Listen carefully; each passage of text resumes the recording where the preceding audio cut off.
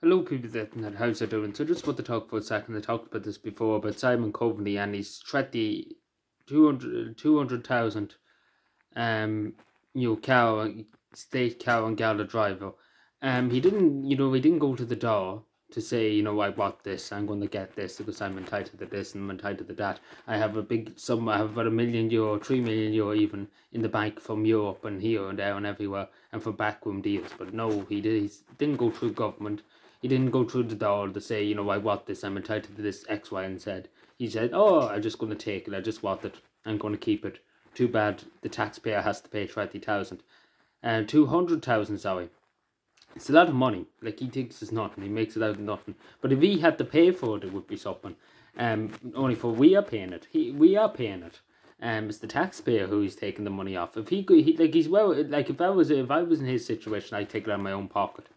Which would be rightfully so. If you pay, he gets a lot of money a week. He gets over 2,000 a week.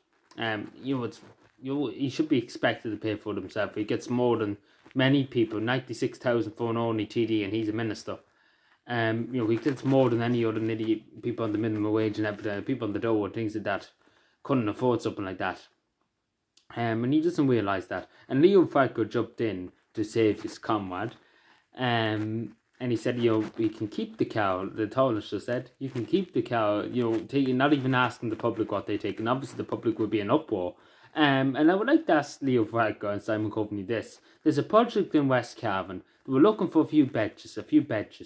Going to cost about €500, a few, bits of stones to do up a little park in their local town.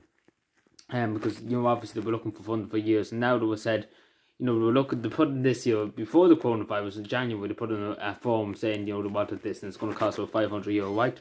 Fair enough. Local development, local community development.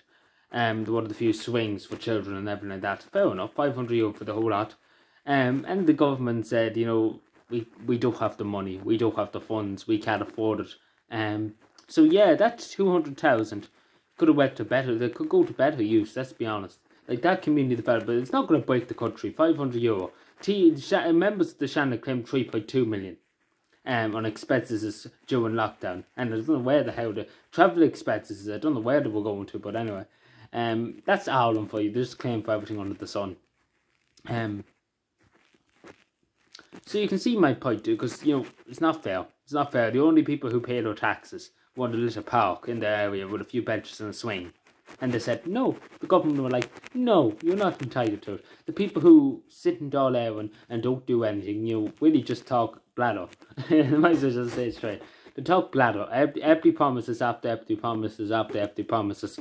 And the only thing they promise is bigger wages for themselves. It's true. And they get everything under the sun. It's not fair. It's just really, really not fair. And that community project should be funded. Simple as that. Should be funded.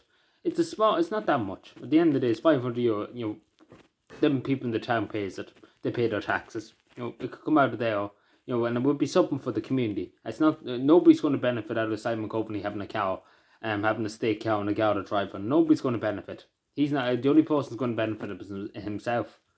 And his bank balance is only going to benefit him.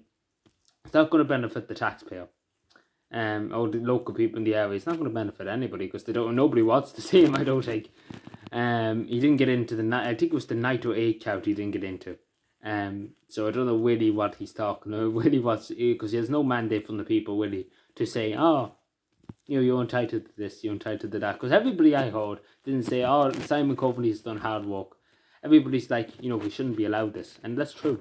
Anyway, thank you for watching. Come on, bye.